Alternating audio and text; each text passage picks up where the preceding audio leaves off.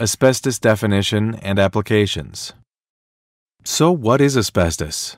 It is naturally occurring hydrated silicate material mined from the earth.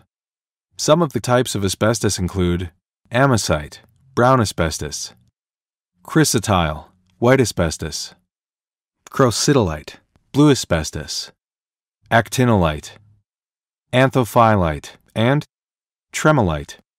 The most common are Amosite, Chrysotile, and Crocidolite.